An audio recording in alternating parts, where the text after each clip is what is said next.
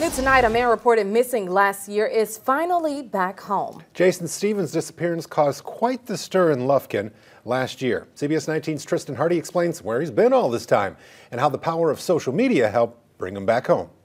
Great day. Thanks for this man out here. Great day. Thank you so much. Hey, Thank you. This is Thank you. It's been an amazing experience. These two wouldn't have kindled a friendship if it wasn't for a YouTube project. Now the missing Jason Stevens is back home in Lufkin with his family. I see you soon, Dad.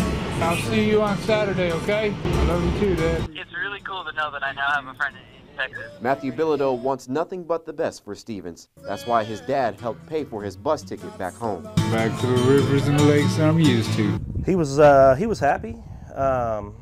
You know, he was very energetic. Always had stuff going on while he was up here.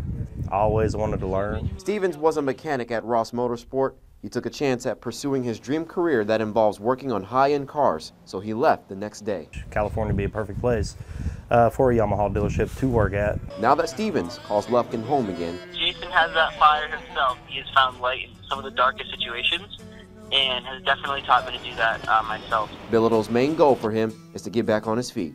Tristan Hardy, CBS 19. And we reached out to Stevens, but he did not want to go on camera. He did want to share his thanks to Matthew Bilodeau, the YouTuber who made this all possible.